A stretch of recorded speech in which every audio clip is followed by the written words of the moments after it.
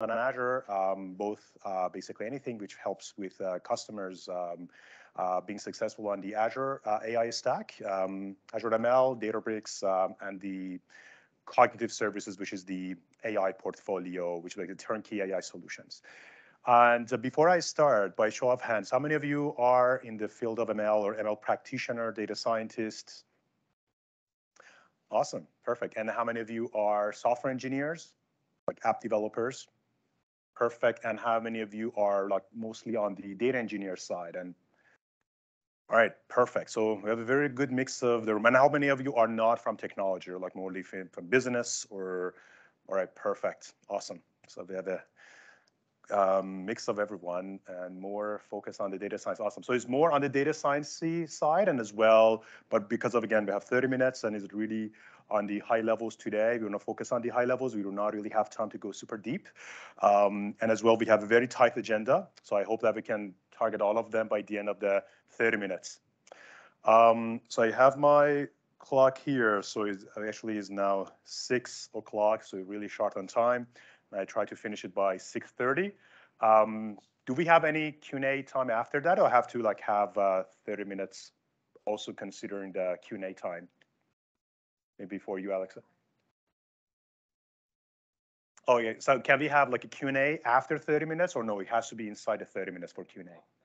After 30 minutes, okay, perfect. So we can have maybe 10 minutes at the end for Q&A. Perfect. So we're gonna start with the LLMs. What are the LLMs and why actually LLMs are important and why do we have to care? So really LLMs are basically multitask models. So basically they can receive instructions from the end user in natural language or other modalities like for instance image or speech or audio. And basically perform those actions similar to the way that you would communicate that to your colleague, right? So for instance, there's an example of a custom conversation where you're basically telling the LLM model that write a follow-up email given the following conversation. A customer conversation goes as basically, hi, something, and then continues with the actual conversation. Let's say it's a very lengthy conversation, it's a very common one in a call center or something. And then it sends to the LLM, and LLM just understands the instruction, the context, and comes back with an email. So it could be anything else, right? So it could be basically any other task or a combination of it. So you could ask, write an email, extract the name, do X, Y, and Z, and then it will do it for you. And a cool fact about this is that it's all in basically natural language, in English, French, or any other language that you speak, right? It's not in any programming language, right? So at the beginning that I started using this, it was disappointingly simple, right? For me, coming from an ML background, we like to work with the complex stuff, so that was basically a barrier for entry. But this is actually super simple. So almost everyone who has access to an LLM can actually start to talk to it, and you can perform tasks. So you don't have to do any Python programming or any model tuning or anything like that. It actually works off the shelf for many of the tasks. Still, thankfully, still some downstream applications that you can do some data science stuff and ML stuff. But like really many of the models, like with maybe just few lines of code in any language, you can start using it just off the shelf, and that's super simple. But that's really the LLM, right? Including OpenAI, which is like the leading LLM provider, but like the rest of the open source and non-open source LLMs basically is in the realm of the same line. But why do we care? So just a little bit of history again, because you are coming from the ML background, but those who are not. Little bit of history about basically how we got here. Again, these are like some of the dates. We can argue that they were like different dates, but like these are really when they actually were materialized in a commercial sense. So it was literally in basically late 90s where like machine learning actually started to be in the applications, or basically like started really with the spam filtering in the late 90s, a very, very simple rule, basically based systems and ML-based systems. But again, in the 2016, it was late 2015, where TensorFlow basically we got the first version, a beta version, if you remember. I still remember working with the beta version in like November 2015, I think. It was just released. But really in the 2016, 2017, it got commercialized. So before that, it was really in the basically labs, research lab. Prior to that, you had to write your own kernel activation function. I remember everyone had its own library of neural networks, but then it now becomes like few lines of code, and it can basically be a very sophisticated deep learning model in PyTorch or like a TensorFlow or JAX or other languages.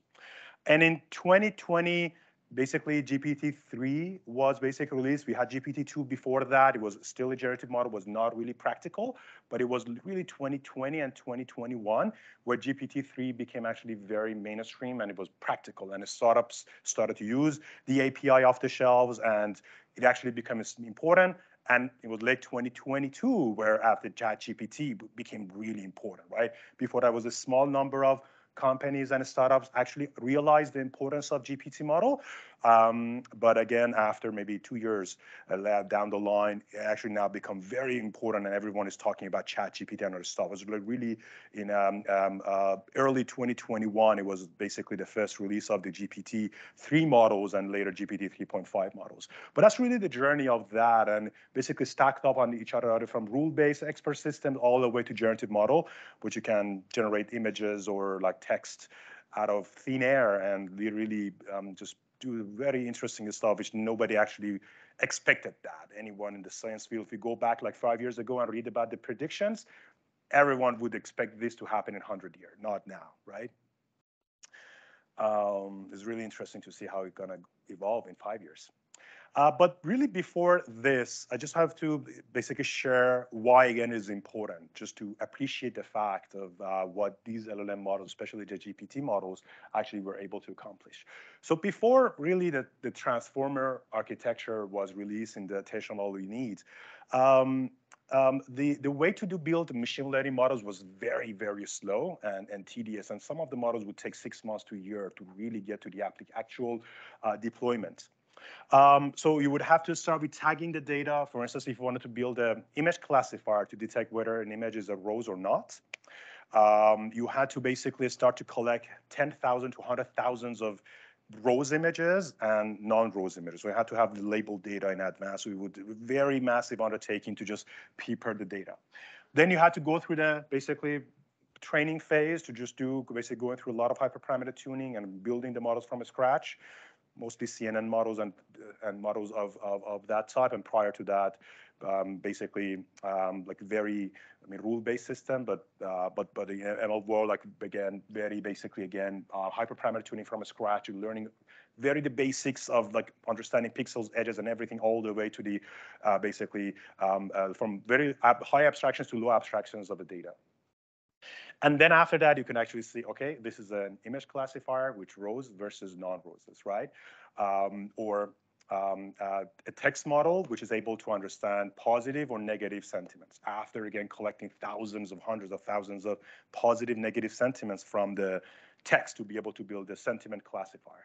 And that would take roughly about months to 6 months, sometimes to a year, to get to a very good model. And imagine after 6 months of building that sentiment model, and someone comes back and say, I want positive, negative, I also want a neutral.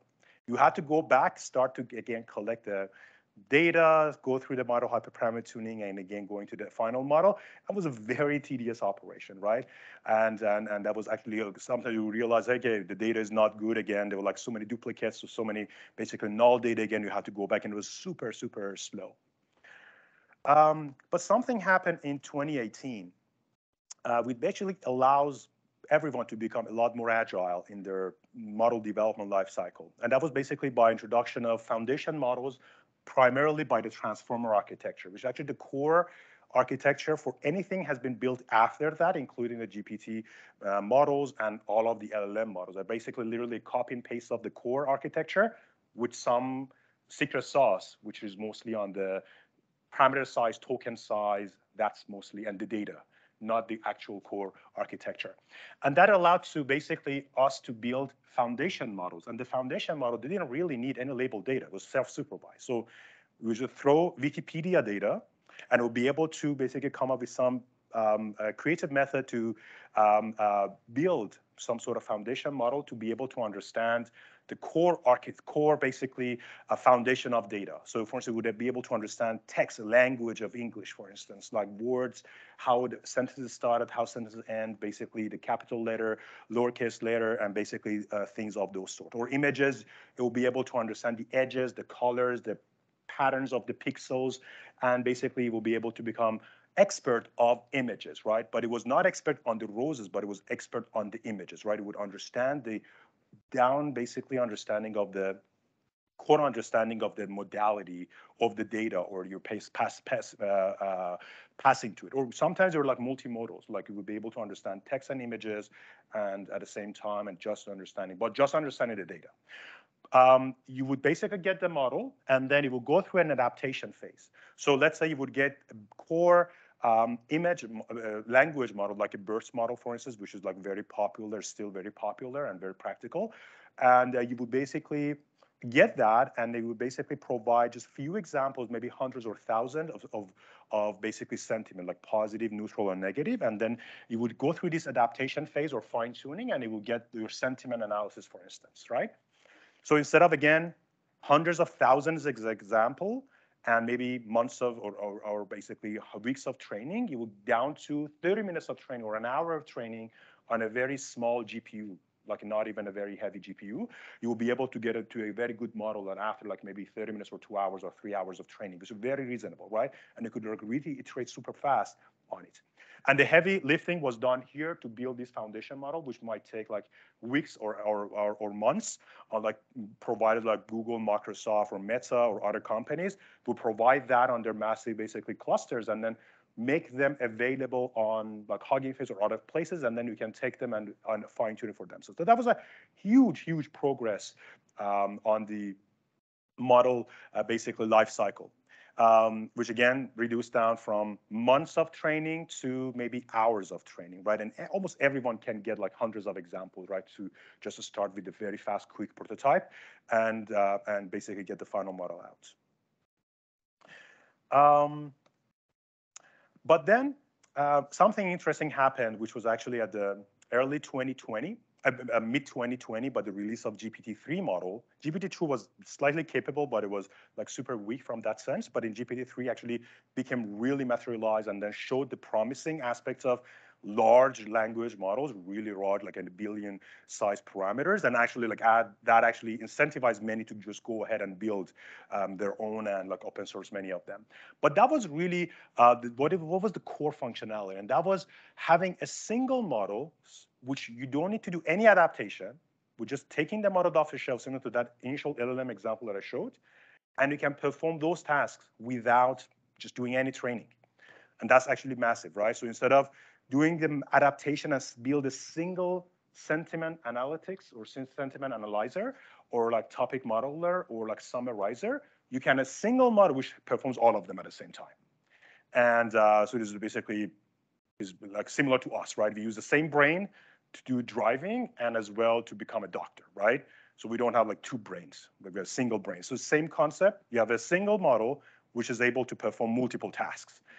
Like in GPT-4, like even text and image, right? And still is not public, but like that is also another capability, which again is like multimodal, very complex type of understanding of both modalities, still with a single brain, right? Is still very magical. And just with a few basically examples, like maybe just zero shot or few shot learning and just providing something in context, you can as well like even improve the model again without any fine tuning needed. And like, again, that means zero time spent and zero GPU hours spent on fine tuning, data science resource on fine tuning. You can use your data science resources to just get to the best prompt to basically run it on your data.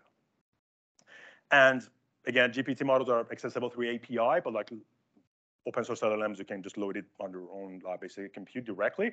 But it can be with that, you'll be able to send your data to it and basically get the all of these tasks done again with a single model. And that's really where it is important. And again, in simply speaking, that's really the main value proposition of large language models and why large language models are important, especially like the leading one, the OpenAI model, which again, previously you needed to have narrow models which are only good for a single task versus a single model which can perform so many tasks as one, right? Doing coding, like becoming a lawyer, like answering, basically becoming a lawyer, basically passing the lawyer exams, or at the same time write an email, giving a conference. Look at almost everything you can do with a single model. And that's really the main value proposition of large language models. And what are these basically GPTX models? So GPTX models are basically autoregressive language models, which are again trained on hundreds of millions to billions of tokens, which again, you can think of tokens as words, with basically billion size, some again, arguably for GPT-4, we haven't really released anything about that, but like in about trillions of parameter size for larger language models, which means that you can be able to perform a lot of tasks, basically be again a single model, and you can basically compress a lot of data into its brain. And you can think about that decoder model as like a very good compressor. And the better the compressor is, so the less it loses the information, the better is the model. And as well, basically like a very huge knowledge base, you can think about it. Like similar to ChatGPT, you could talk to it, it knows almost about everything, right? Because it's basically has retained a lot of information.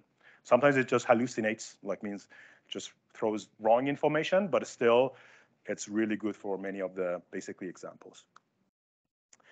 Now let's basically, again, just in order to show that, to be able to really appreciate the basically the importance of it, I want to show you a very quick example of that in the playground. So again, this is like an Azure OpenAI, similar to the public OpenAI from interface perspective, but you can deploy this within your own subscription. So again, it becomes like a kind of a private, secure kind of a version of OpenAI within your Azure instance and Azure tenants.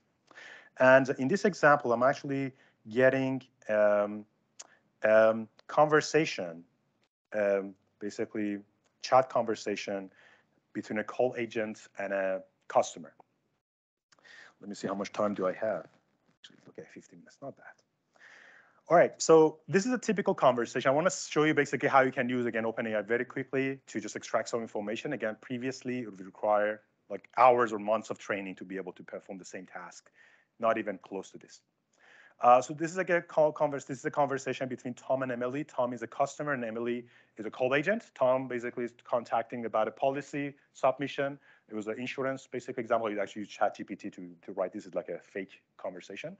You can actually, so Tom is complaining about a rejection of a claim, right? He submitted a claim, it was rejected because the police report wasn't available. Emily checks it and finds out, okay, that is available, and then we basically informs Tom that you have to go and submit your police report, and then he will leave happily. As part of the conversation, he's actually super unhappy. He basically is concerned to switch to another provider, and basically some other information provides down the line. So now what I want to do, I want to actually extract some information from this body of text. Let me actually zoom in a little bit more so you can better see it. Yeah, so what I want to do, I want to extract the reason for the call, the cause of the incident, the name of the caller, account number, claim number, follow-up flag, and a short yet detailed summary of the conversation. So again, previously, I emphasized on this because you're coming from ML world, and that's really something that is very, important to pay attention to, and that is previously you need to have at least 7 models, at least, to be able to accomplish this, 7 narrowly built models. But now again, with a single model, with just instructions, I can build it. I can add so many other things as well to this list. And I'll go ahead and ask that for 1 to 4, I want the answer to be a short answer. For number 6, it has to be a Boolean, whether a follow-up is needed or not. And at the end, I say that it has to be in JSON format, so I can save it in maybe a document database like Cosmos or like MongoDB or like other type of databases, and then use it for reporting purposes, for instance, right? So all of them, again, with no programming needed, right? Just no Python, no nothing, right? Just literally write it in English and then get the answers back. And I just hit generate. Yeah, I hope that it works because internal employees have limited throughput. Okay, good. Awesome. Sometimes it just tells me that, hey, you cannot do it now, do it later. But yeah, thankfully, the support team likes you guys, so we got the exception here. Awesome. So It basically comes back with the reason is the claim issue, right? The customer had a claim issue. The cause is a police report is missing. Caller is Tom. Account ID is NA or is not available because there's no account ID, but there's a claim ID in it. Provides it or knows, like, because from text, again, it easily captures that. Follow-up is needed, and then finally the summary. And again, it will be taking so long to really get to this. And again, I can continue and change this. Let's say I'm happy, but then I want to add some extra information. I want to collect the sentiment and like some churn related information. Again, I will be able to add this. Let's change it to 9 and 8 and 9. I promise I know how to count. And there we go. So again, I'm basically asking, just adding 2 more parameters. I just give me the sentiment and churn. And again, there's nothing secret about the what I wrote. It's basically just we can write it in any other way, right? But this is the way that I'm just choosing to write. And again, it uses the keys that I provided here, and again knows exactly what it means for JSON, so how to format it this way, and etc. So again, this is again one of the tasks that I'm doing here. We can just do many other things as well. And one interesting thing is that I'm actually asking whether churn was discussed during the conversation. The answer is yes. So it was basically discussed. And again, this is like a very common thing for the end of data scientists, right? Churn problem detection or churn from a call side. This is like something that you can easily get it from the model off the shelves. Again, no training is needed. And again, I'm using this DaVinci 003, which is the most powerful version of GPT-3. And is basically using that to train, but you can use it GPT-4 as well, which is more powerful and much longer context. Perfect. So going back to this. Some of the considerations for choosing OpenAI or basically going to maybe open source models. So these are like some of the considerations you need to have in mind. These are like some design considerations, and either need to live with it or you need to basically completely if there's like some of these which are like deal breakers, you need to consider switching to open source LLMs inside Azure, for instance. So the first thing is that you need to access it through API. So once you deploy the OpenAI into the environment, it doesn't come to your data. Your data has to come to the API, and you need to think about that latency, like a T. For those who've been like working in distributed computing, the T is like a time, which is like something very important, especially if you scale. That needs to factor in your equation when you want to basically use it. You don't have access to the model weights, so it's completely closed source. So you don't have access to any of the source code or any of the model weights. So if you want to perform any kind of a like attention mechanism, how basically tokens are basically talking to each other or things like that, you cannot get it for regulatory purposes. You cannot get that information from the OpenAI models. You can protect it through the basically VNets, private endpoints, and basically all of the good stuff related to networking. Anyone from networking or infrastructure? All right, perfect. So you can, all right, so you can relate to this. And the other one is available in only 4 regions, 2 in the US, 1 in Netherlands, and 1 in France. So let's say if you have a data residency issues, you cannot send the data across the border.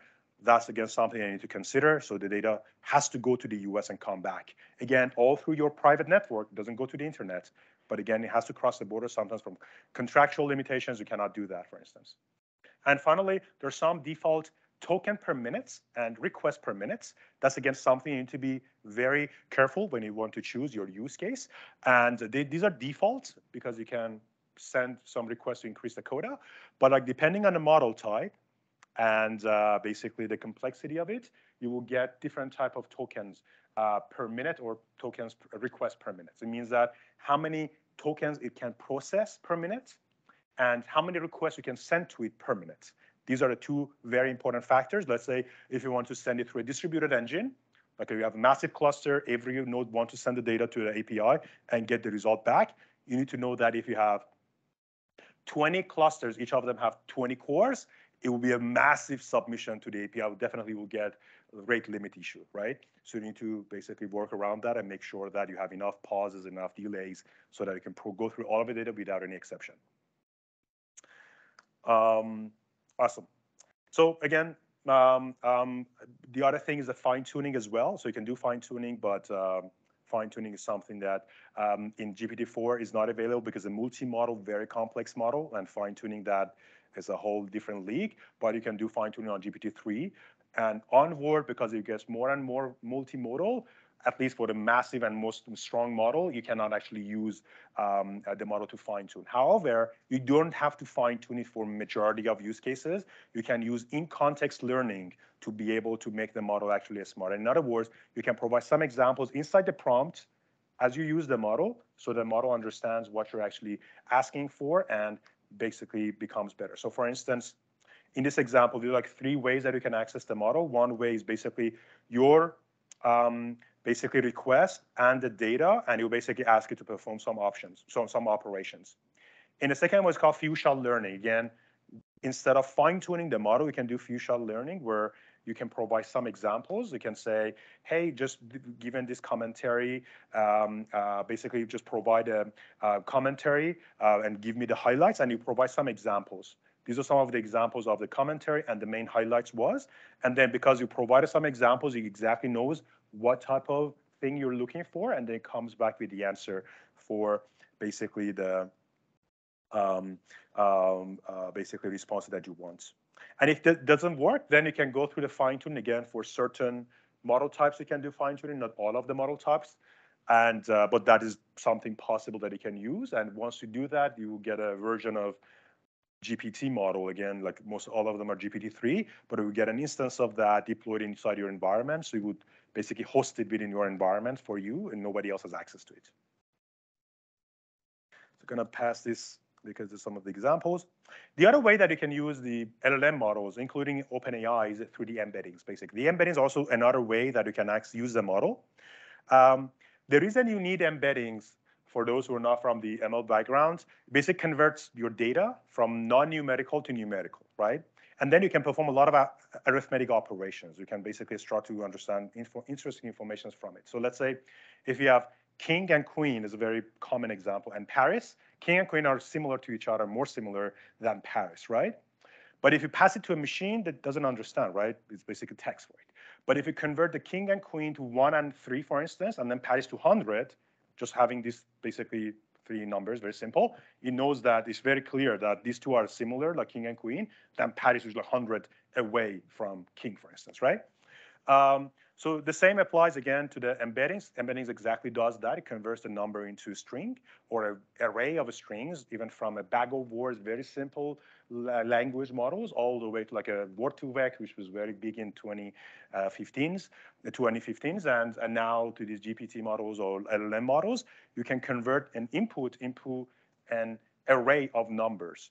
And again, what that helps you to do, you basically you can perform very interesting stuff. For instance, you can do topic modeling or clustering, for instance, on your data. You can throw all of the data into like maybe a clustering algorithm and start to basically explore which are basically the documents are similar, more similar than each other, and perform some interesting operations.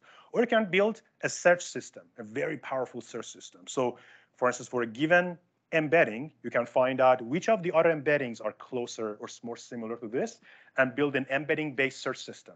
And in fact, the best embedding search systems are embedding bases.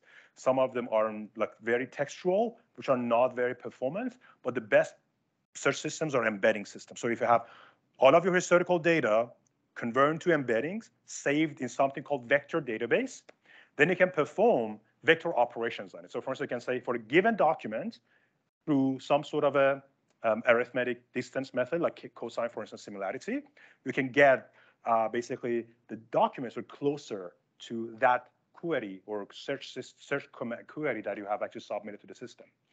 And again, the sky is the limit, and that's something that the data scientist stuff. So still is some room for innovations for our data scientists. But again, that's actually very powerful. And if you want to build any semantic search system on top of OpenAI or other LLMs, that's the way to do. And you need to convert your data into embeddings and then basically build an embedding system on top of it. So this is like a very like a high level example of how the embeddings look like. At the time check, I have 2 minutes. Can we extend or no? I have to have a sharp. Okay, perfect. Oh, this is like an example of like an basically architecture, and you would have basically your data. Like let's say you have PDF documents and everything else. You need to first convert into text. Then you would have to pass it through the embedding endpoints of OpenAI or other LLMs. You can of course use that. Save the data in a kind of a vector database, like in Azure it's called cognitive search, for instance, or you can use Redis or like Pinecone, like an open source vector database, and make it available here. So for any given question, you would basically perform some like canon and get basically the nearest neighbors, and then get the closest or the most similar documents to the question, and then send it to the user. As a result, basically becomes like a very interesting search system. In addition to that, what you can do, you can actually pass that top like 3, for instance, data, pass it to OpenAI with the question, so you can reason on top of the data. So that's actually how you can build a chat GPT-like application for yourself. So again, very quickly, this is an example of that exact same thing. So behind the scene, there's so many PDF documents, and we can ask questions about the PDF document. So every time you submit a question, it searches, gets the most relevant document, sends it to OpenAI with your question, and it comes back with the answer as if you're talking to a human, and that human knows all of the information you have in your database, right?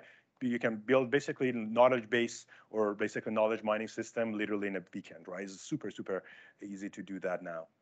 We can basically, for instance, ask about this, like this is an insurance example that you ask about what is available in North Health Plus. And instead of throwing you a link and then you have to go and figure it out yourself, it knows the information is already sent to it with your question. It reasons on top of it and gives you back the answer that this offers more comprehensive coverage and etc. And of course, it has the link to it, so you can go and find it yourself. So that's actually something you can build, for instance, for your internal, like a call agent, for instance, or you have an advisor for the wealth management system. This can come in as an agent, as a helper to the agent as they're on the call. We don't recommend this to just be served directly to the customer because sometimes you just throw wrong information, but it can really help the agents to become 10x, 100x more productive in their day-to-day operation. I can continue like then what is available in standard. And again, it knows my previous example in answer, it knows the current answer, and then it comes back with, standard offers this and that. However, it doesn't offer this and this, right? So exactly as a human expert on your documents, right? Again, it becomes very interesting from that aspect. And again, that's again another application of again both open source and non-open source, like GPT models. And of course, like again, GPT models are more accurate than the open source model, but it's still they try to proxy the open source models, the basically non-open source models like GPT models. I will go through 2 slides and then I will pause. So now let's talk about the open source LLMs. So now first talk about why you would choose open source LLMs over like something like ChatGPT. So your data is too sensitive that you cannot, for instance, send it across the border. So, right, so there's some contractual limitations. You can basically, you have to keep it here. Or let's say you have a data center and the data has to stay in your data center, right? So you have to host your model inside the data center because you cannot send it to a cloud provider like Azure to be able to process here, right? So that's basically one of the requirements. The other thing is that you want to have full flexibility over fine-tuning the model. You want to have access to the weights, the parameters, and you want to basically fine-tune it the best possible way, study that, and basically improve it. So you want to have that level of access. You can deal with the latency. So let's say you want to process billions of records and you want to get that as fast as possible. So instead of, again, in the initial pattern that I described, you have to send the data to the API. You want to bring the model to your data, right? So let's say you have billions of records, you want to run it through a Spark. We have a massive cluster. You will load the model on all of the nodes of the Spark in the LLM models, right? So that it becomes like super, super fast. So you can run it through that. And GPTX models are too capable, right? Sometimes you do not want a person who is like expert in math, expert in law, expert in like a big expert doctor, right? You don't want that person. You want someone who's expert in only one thing and only one thing. So that's also another consideration you want to have. Yeah, so that's it. And as well, like how you would choose the best model, and that's also another thing. So there are so many models available today. and every day comes like a new model comes up. Like literally in the past week, I had like super interesting breakthroughs, which like one model comes better and after the other. So these are like the first two things are most important: model size, like total parameter, like some of them are 70 billion, some of them are 40 billion, some of them are like 100 billion. That also like really helps to understand the more larger model tend to be better, right? It's not always the case, but tend to be better. The other thing is token size. Sometimes some of the model, like the initial GPT model was trained 3 years ago, was trained on 100 to 50 million billion tokens. But Llama, which is the most recent model, was trained, although it's a smaller, it performs better than initial GPT model, which was trained 3 years ago. Although it was like a much smaller from parameter size, but from token size, trained on 1 trillion tokens. So that also really helps to do the two parameters. You need to watch out for that. Tokens per second, again, that's again something that is very related to the token size and model size.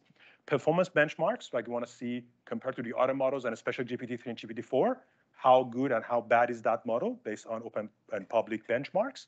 Your GPU specs, sometimes these models are like, one of them is like half a billion, half a trillion, half a terabyte size. You cannot host it on a very small GPU, right? You need to be considerate of how much GPU you have and then decide that. And finally, your use case, right? That's also another thing to consider. And I think I have to pause now, right? So I'll pause and open up to the question. I have like a few more slides, but again, I'll send it like an appendix after that to the team for you to watch. Thank you.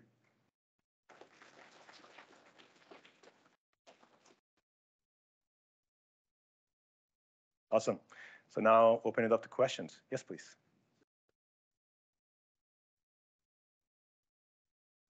Yeah.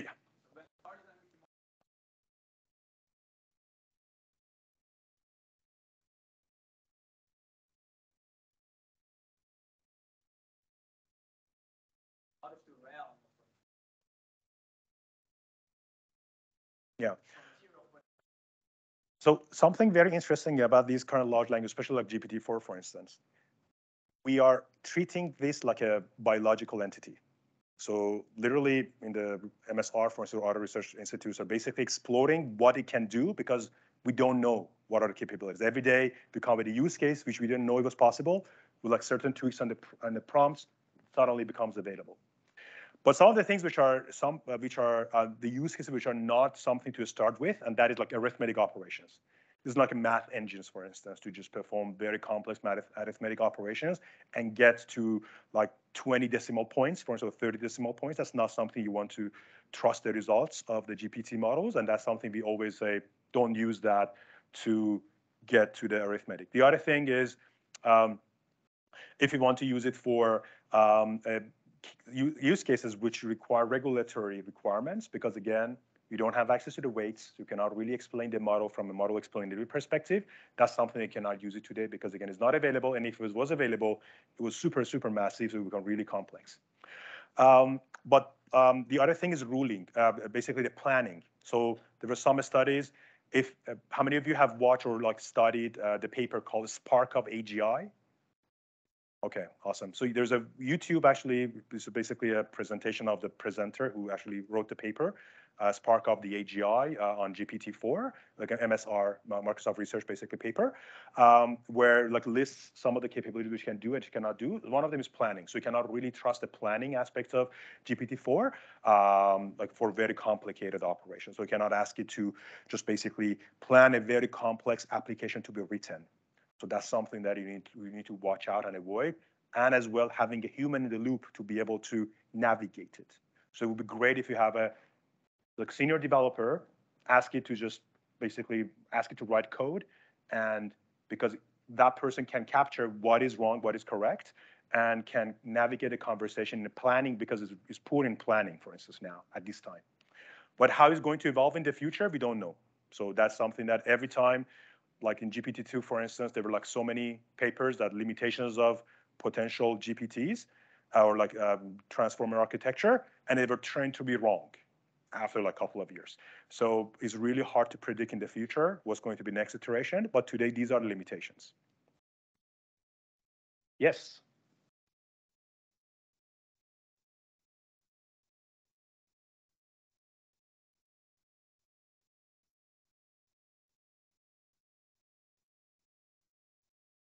Oh, how easy it is to integrate with a tool?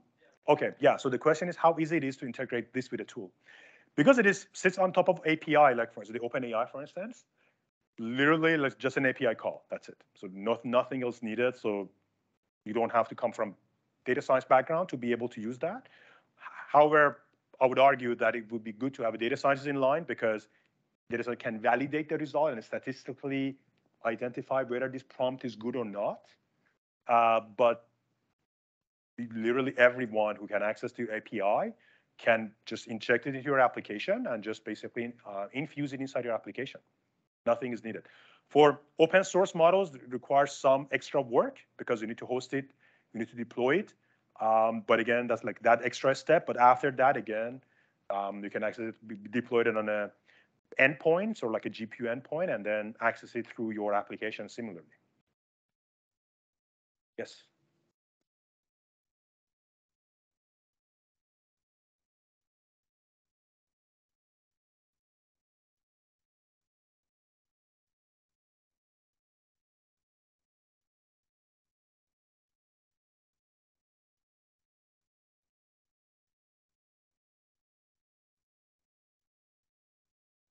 And that's something that probably you need to ask like OpenAI to answer that because that's like a very deep thing that they haven't exposed. But something that I've heard from Lilia, the chief scientist of OpenAI, is that they actually use experts to come up with the data, and they use ML, like in GPT-4, to come up with the answers and basically generate data itself.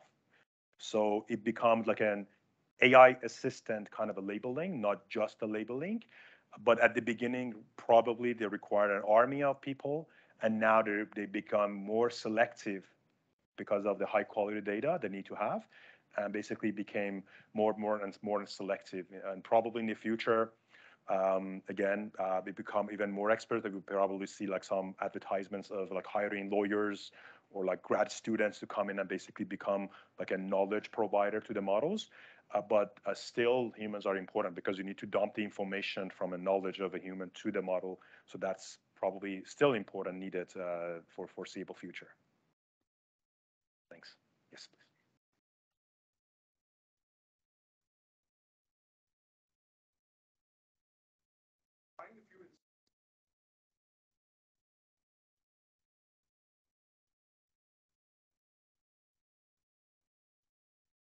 Acceptable, but it's a question of art right now, and it's very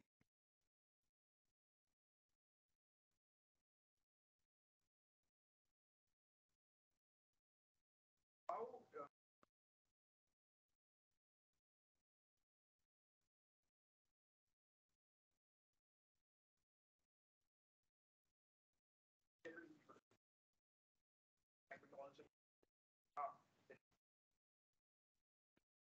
yeah, that's a very good question. So right now, so the question is, so now you have to articulate or you have to explain what you want the model to do and how you can make it basically simpler. So you don't have to like become expert in English, for instance, to explain that to a model, and like a 5-year-old person can also explain that. So today, prompt engineering is something needed.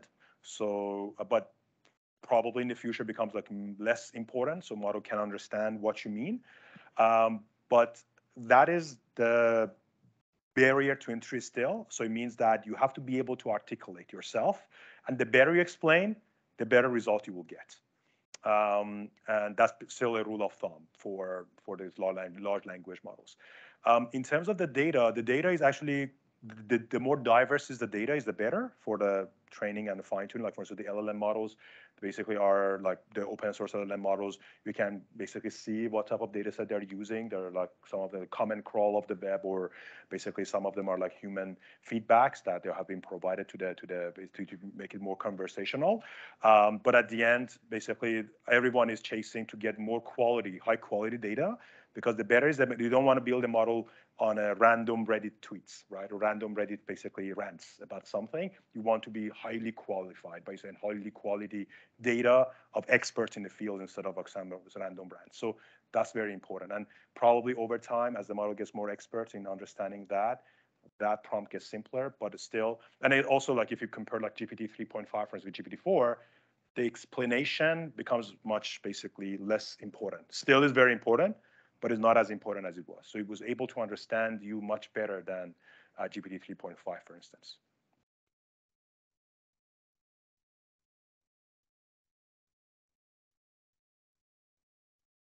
No worries. Yeah. Yeah. If there's one final question, maybe we can take it then.